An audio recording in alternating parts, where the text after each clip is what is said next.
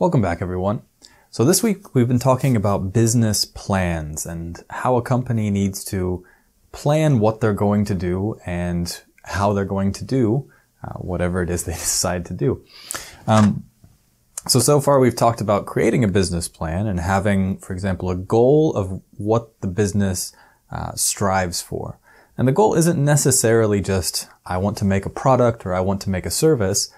Maybe the goal is, I want to make the world a better place, or I want to make, Chuncheon a cleaner place, or reduce housing prices, something like that, right? So goals can be many things, and they don't necessarily have to be the product that the company is going to produce.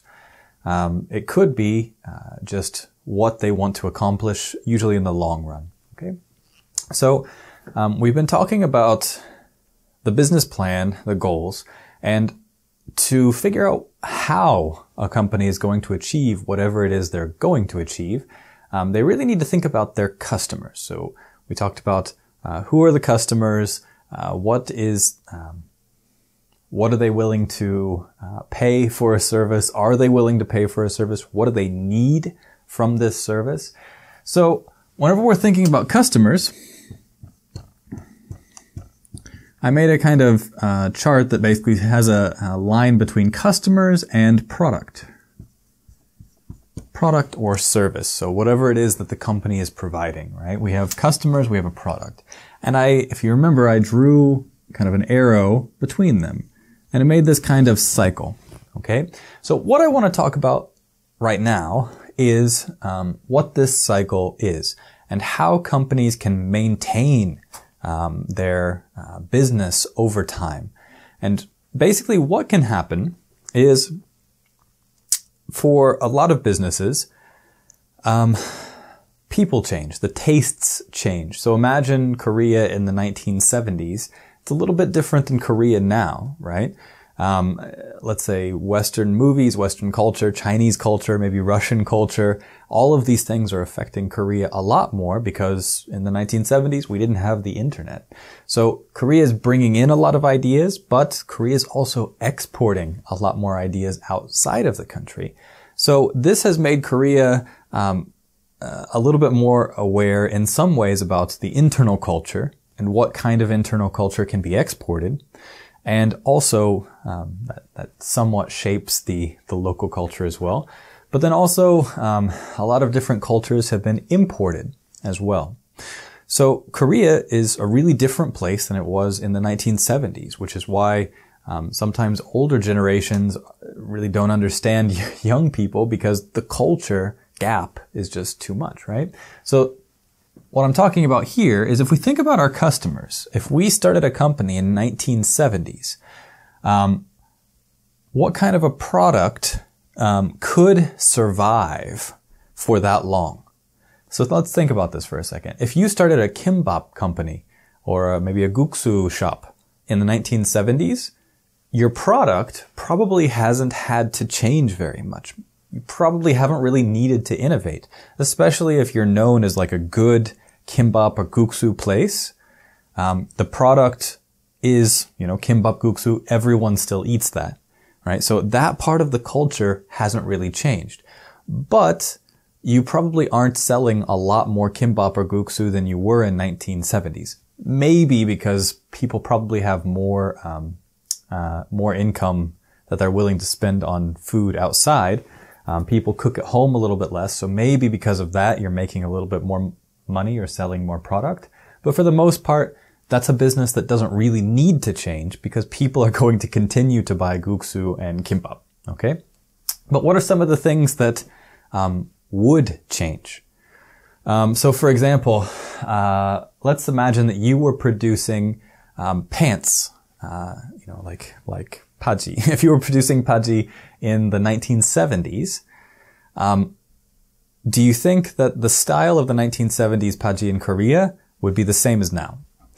And, maybe a couple people still like to dress in 1970s style, but very few people do. The style has changed quite a bit, right?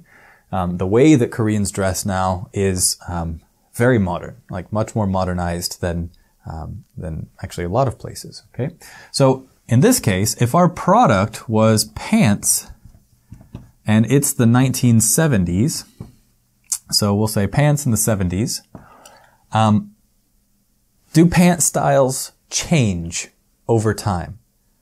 Well, no, we could still produce the same pants that we've always produced. We could continually produce 1970s pants. That's no problem.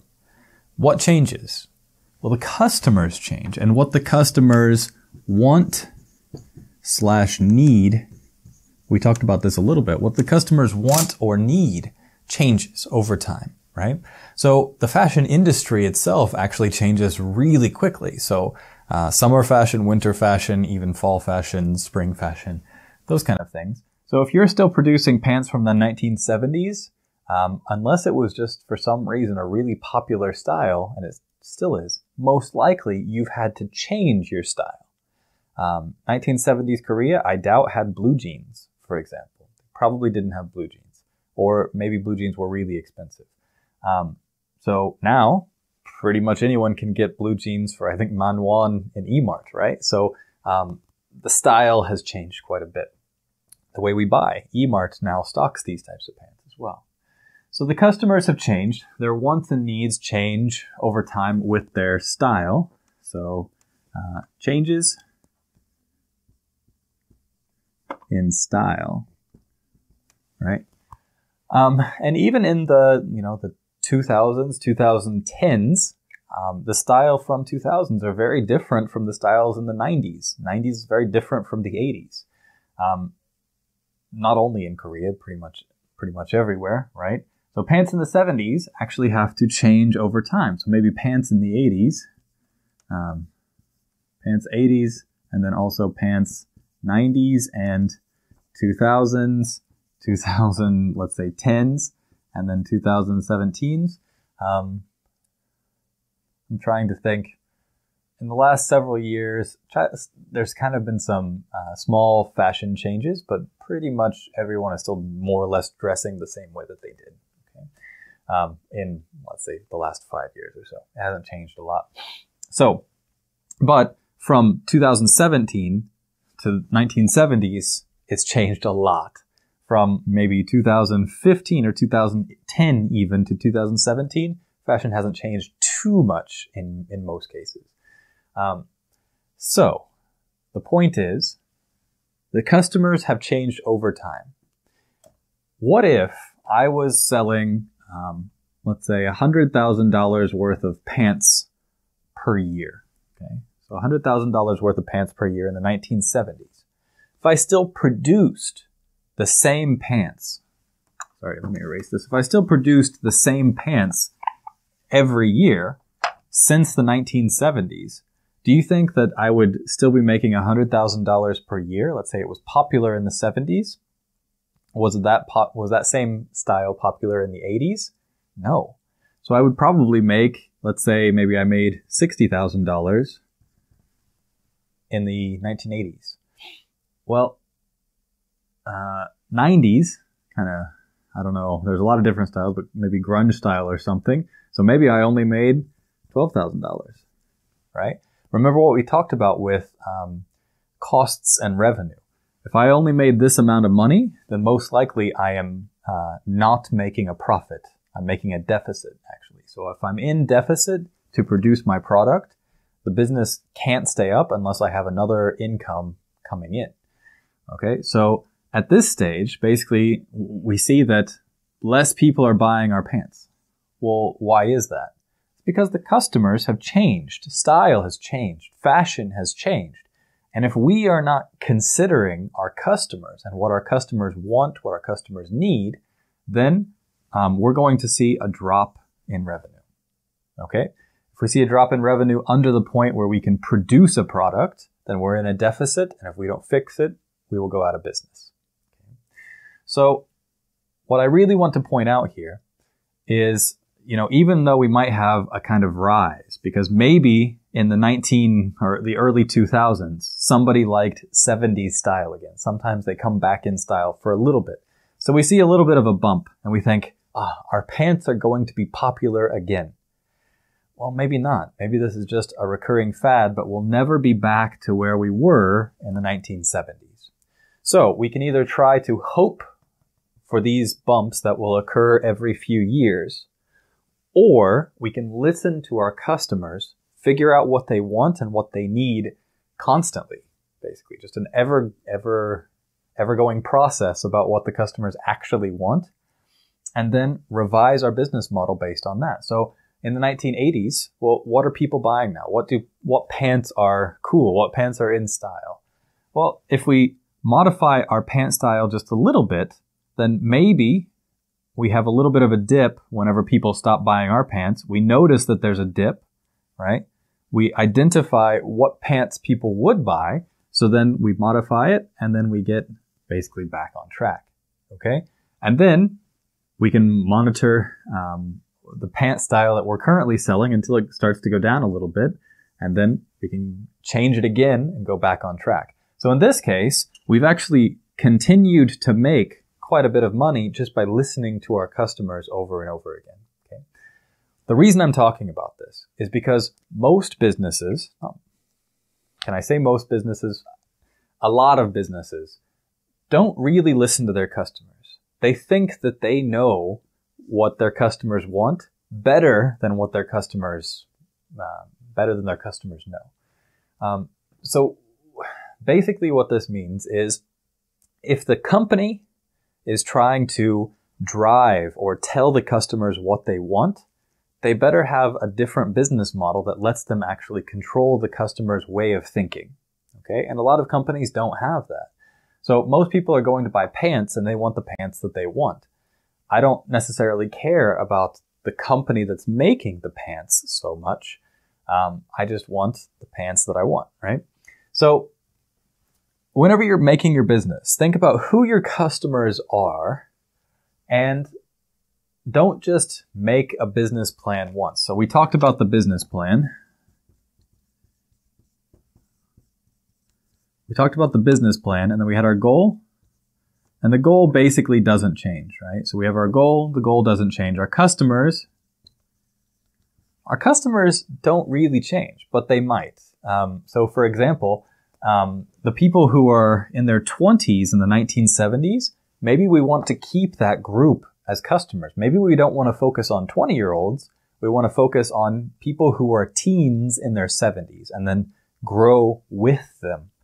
That might be another customer group, right? So our customers might change, might not change the group, depending on how we group it. But then our product should change over time. There's very few products that are going to stay as relevant as kimbap, right? Food, toilet paper, like things that people need will stay relevant. But pants, for example, if you are not in style, people will not buy your pants. Okay? So whenever you're thinking about business, and this is especially true for IT, programs that are very old, programs that are not maintained or they don't work with smartphones, people don't use them anymore, right? So even especially for technology, people are very democratic about the way they use technology. So if somebody is offering something better, it's very easy to switch usually. For most products. Some products like email, people are reluctant to switch, but most products, people are willing to switch as long as they see that this other product is much better. So, especially for IT, we constantly have to think about our customers and what kind of things our customers want and need, and what are the times that people tend to change what they want. So imagine that this was pants again. Well, let's say that the 1980s started. So 1980s started and we see a drop in pants. Well, let's say the 1990s started, we see a drop, right? So every 10 years or so, people changed their style for the type of pants they were interested in. That means that next time we can predict that in the 2000s, if we don't change our pant style before that, then it's going to drop again. Right? So maybe we can kind of figure out what style is interesting before it drops and then hopefully increase our profits. Okay. So I just wanted to talk about customers and especially putting the customers first. A lot of companies don't build in a way to take in opinions from their customers and constantly be improving their product. So whenever you're planning your business, you really need to ask yourself, how can I include my customer's voice in this? If it's just about how much money they spend, it's not good enough, right? You really need a way to reach out and contact your customers. And with IT, that's never been easier than now. Okay? So that's all I want to talk about today. Thank you very much.